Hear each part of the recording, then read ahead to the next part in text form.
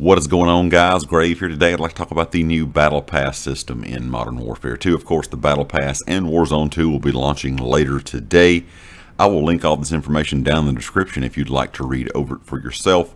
But in Modern Warfare 2 and Warzone 2 Season 1, players will be able to progress through the Battle Pass with more choices than ever.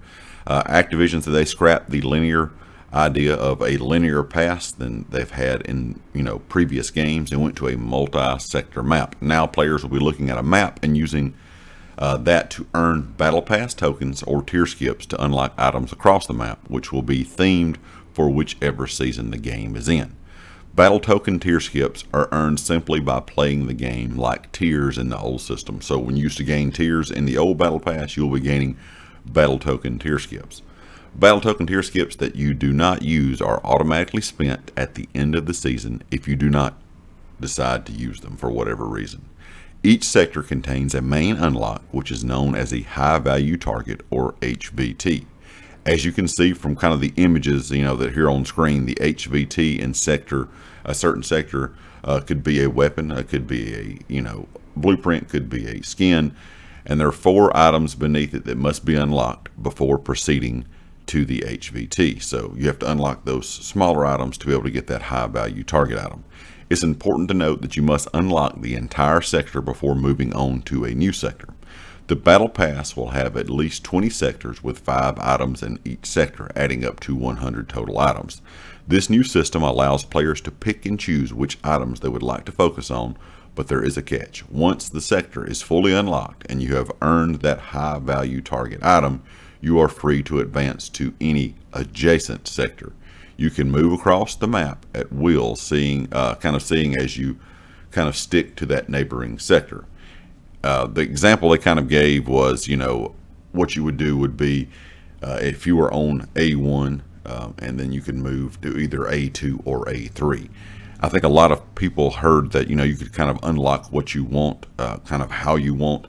And that's not necessarily exactly true. Yes, you can still kind of navigate through the pass like you would like, but at the same time, once you complete a sector and get that high value target item, you're only going to be able to move to an adjacent sector. So you're not going to be able to move completely across the map or completely, to the other side or anything like that. Also, 100 battle token tier skips are required to complete the battle pass, and there will be a special reward for those who do each season. Players will have control over how they wish to spend their battle pass token tier skips, depending really whether they like to embark on the quickest path towards a new operator skin or one of the new weapons. So you're really going to have to decide which sector is the one you want to start with, pick it, and start unlocking those items with those tokens as you earn them in game, and then go to the adjacent kind of area after you have completed that entire sector. So this is definitely a new way or a new spin on the traditional battle pass that we have seen in Call of Duty for several years now. Will it be something that the community likes? We'll have to wait and see after today, once it's released and people start working on it.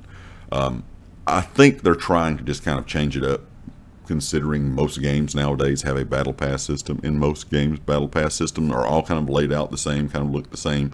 And so I think Infinity Ward and Activision try to put a twist on this by allowing you to kind of somewhat do what you want throughout the battle pass itself. And of course, there will be free items in this battle pass, along with items that you pay for if you buy the premium pass. That's not going to change. That's going to be the same as it has always been, so keep that in mind as well. But anyway, guys, leave me a comment with your thoughts. Let me know what you think about this new battle pass system. Is it something that you kind of like the idea of? Do you wish that they were stuck with just the more traditional pass that we've seen in previous years?